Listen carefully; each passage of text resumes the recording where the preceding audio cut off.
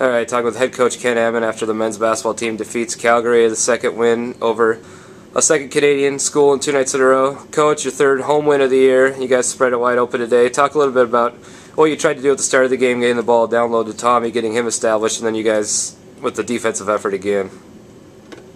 Tommy's been doing a great job scoring, as is Dakota. They're both shooting a high percentage, so if we can get some post touches early, that's good. We want to attack the rim off the dribble or get the ball inside if we can, especially early. So we did a good job of that. And yeah, our defense was great tonight. We really played hard, which was good. We wanted to tune up some things before we start conference next week, and forcing 34 turnovers was, that helps you win, obviously.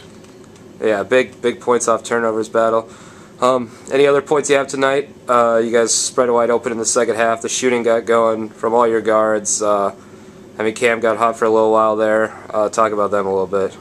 Yeah, we got a lot of good guys that can shoot the ball, so it's good to spread it around a little bit. We get to play everybody, so that was great. We had 26 assists and 13 turnovers, 7 turnovers last night, so we're taking care of it a little bit better. It's hard to stay below 10 in the fast-paced style that we play, so if we can, 7 last night was really good. So we want to try and keep it down and force a lot on their end. All right, back into GSAC play next Tuesday. Hope International at 7:30 p.m. We'll talk to you then. Thank you very much.